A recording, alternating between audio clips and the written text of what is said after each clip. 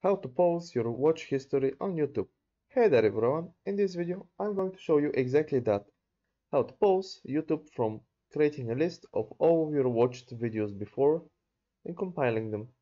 Pretty much stopping the recording of your history, and I'm going to show you also how to delete it and how to delete your search history and how to pause your search history as well.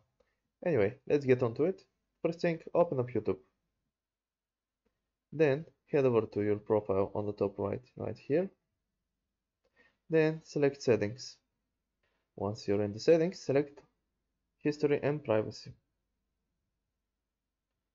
Now from here you can clear your watch history, you can clear your search history, and by clicking this little knob you can pause your watch history and pause your search history.